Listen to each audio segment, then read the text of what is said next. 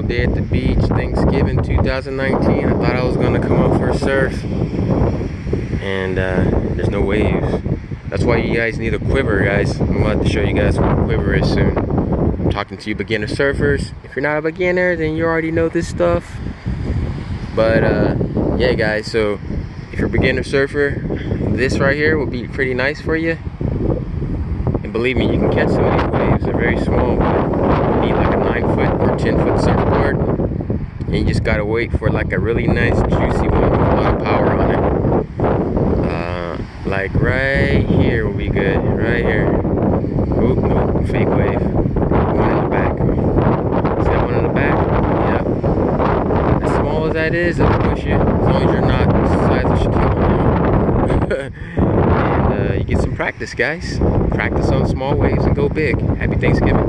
No waves. Sucks.